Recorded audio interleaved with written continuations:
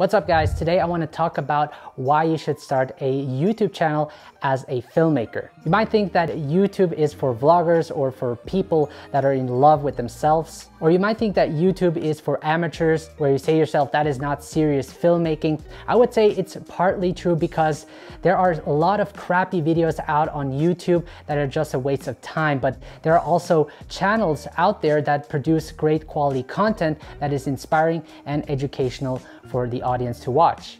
The good news is that the platform is still growing and it's not too late to hop in and share your content with the world. I want to share my experience with you of how YouTube has influenced and helped me become more successful as a filmmaker. Hopefully with this video, I can inspire you to start something new that can benefit you in the long run. Because YouTube is full of opportunities that allows you to get your work in front of a large audience. One of the main benefits of having a YouTube channel is the freedom to express your creativity and create whatever you want. My job as a nurse didn't really give me that creative expression I needed. I always loved making videos and wanted to get better at it, so I figured out why not make a YouTube channel and talk about filmmaking. It was a bit easier for me to get started producing content since I possessed some video production skills. But I know other people that started from the very bottom and worked their way up, eventually reaching their own success. If you're motivated and have the dedication, you could make anything happen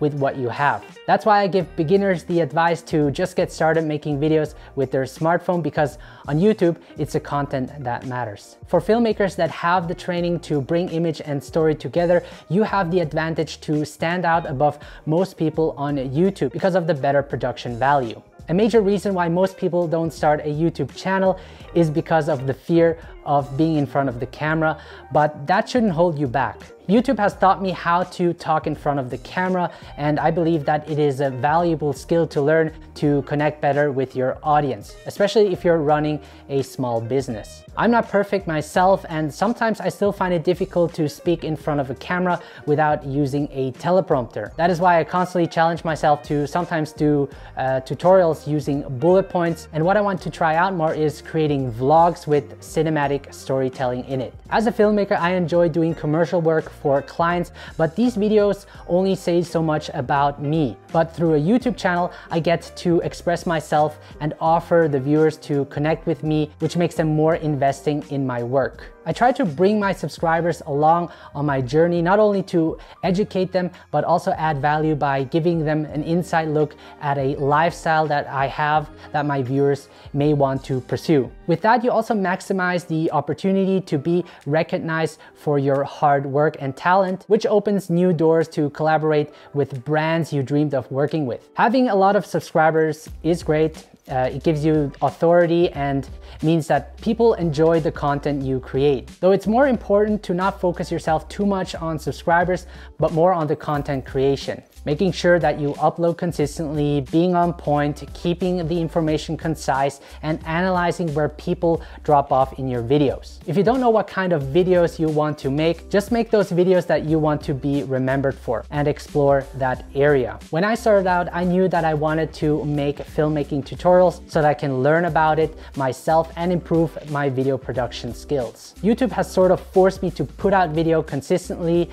which helped me become a better filmmaker. My videos shifted towards making more smartphone filmmaking tutorials because that is an area I enjoy exploring, and with that niche I was able to help many other creators start their YouTube channel with what they have. Though making these smartphone filmmaking tutorials, growing a following in that niche and connecting with like-minded people here in Switzerland also led me to get hired by Mobile Motion Film Festival to help create a music video shot entirely on the Samsung Galaxy Note 20 Ultra that got premiered at the Zurich Film Festival. I also had the chance to give a workshop at another film festival where I showed the participants how to edit their videos on a smartphone. What I want to say is that if people know what you're good at, they will hire you for that skill and you get to work on projects that you enjoy. Making a living in video production is difficult. I'm grateful that I can work part-time as a nurse to pursue my career as a filmmaker/YouTuber.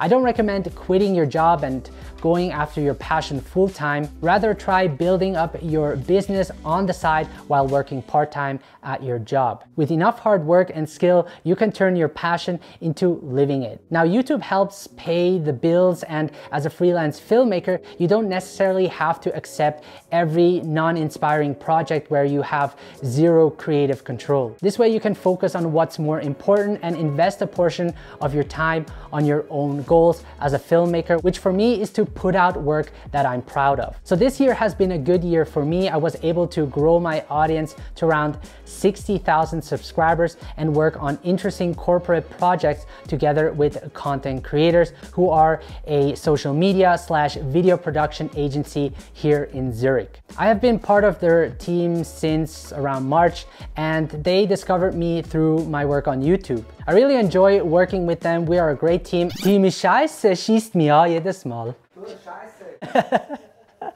Just creating content on YouTube by yourself can get very lonely.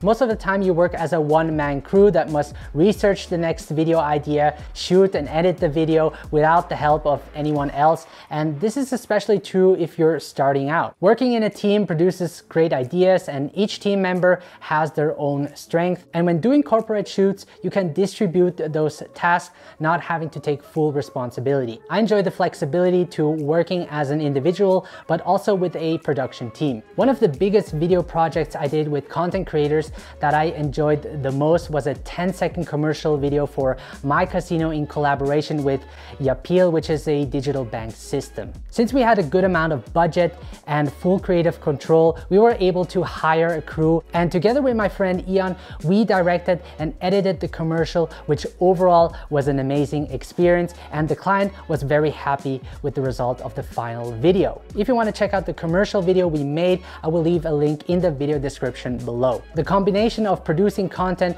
on YouTube and working on inspiring client projects with a great team is something that I could imagine doing a lifetime. This way, learning never stops, and I keep developing my skills. I'm grateful for being able to create videos on YouTube because it allows me to build my own filmmaking career the way I wanted to. If you're a filmmaker that is thinking of starting a YouTube channel, just start and don't look back. If you can inspire, entertain, and educate your audience, your video will do well, because that is the I would watch. All right, guys, thank you so much for watching. I hope you enjoyed this episode. Let me know in the comment section below, should you or should you not start a YouTube channel as a filmmaker? Is it worth it? Would like to know from you guys. If you have any YouTube related questions, feel free to comment down below. If you're new to this channel, make sure to subscribe so that I can keep creating these awesome videos for you guys. If you want to know more about my YouTube strategies, make sure to check out this video right here